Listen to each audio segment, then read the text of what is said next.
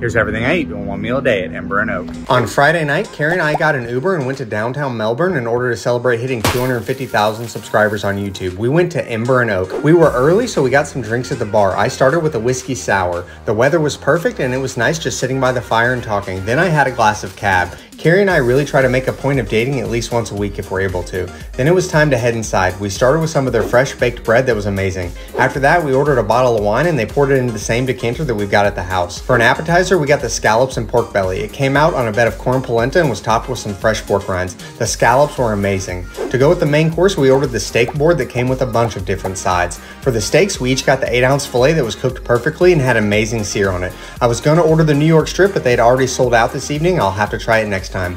On the board, the short rib and bone marrow was honestly probably one of my favorite things. The meat was tender and full of flavor. We ended up taking most of it home. For dessert, they recommended the peanut butter bar and brought that out to celebrate 250,000 subscribers.